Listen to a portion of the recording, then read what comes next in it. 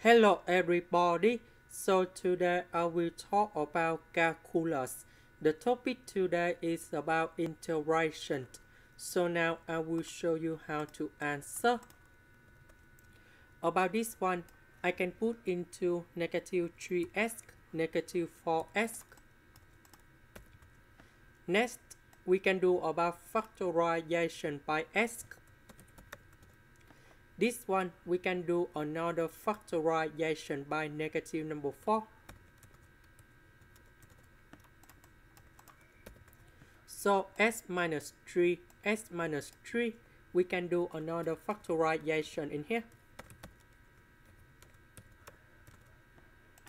Now, we can use about partial fractions. So capital A over s minus 4 and capital B over s minus 3. Next, we do common denominator. So, about this one, capital A multiplied by s minus 3 because this one is missing about s minus 3 on denominator. Similar for capital B.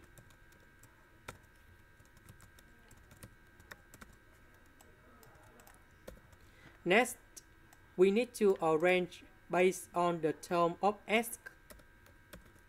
About s, we have A multiplied by s, B multiplied by s.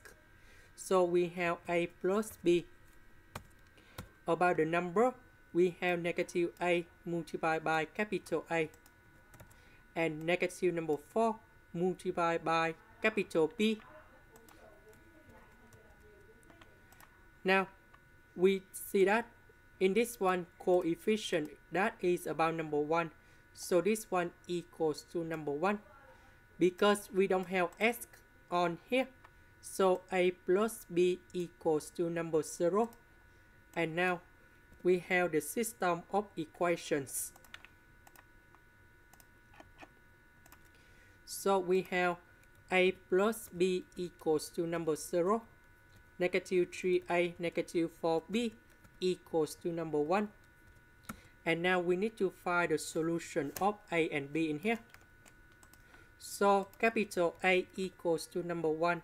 Capital B equals to negative number 1. So we put the value A and B equal here.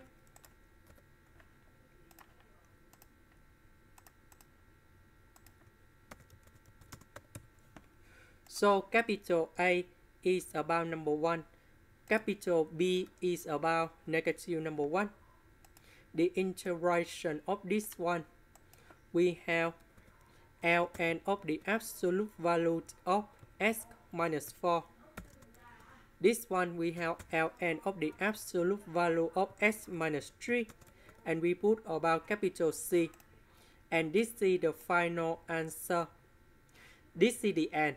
Thank you for watching.